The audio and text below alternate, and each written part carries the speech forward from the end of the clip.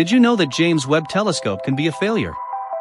First of all, the James Webb Space Telescope, or JWST, is a space telescope designed primarily to conduct infrared astronomy.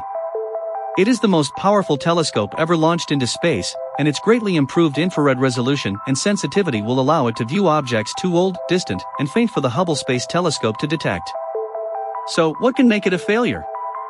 First of all, the James Webb Telescope is going to be placed at a distance, which is 4 times the distance between the Earth and the Moon. Clearly is known by its distance, unlike Hubble, JWST will not be serviceable during its mission. Secondly, the temperature difference faced by the telescope. During its mission, the telescope is going to be unevenly heated by the sun and the space, making it vulnerable to heat damages and relatively reducing its efficiency.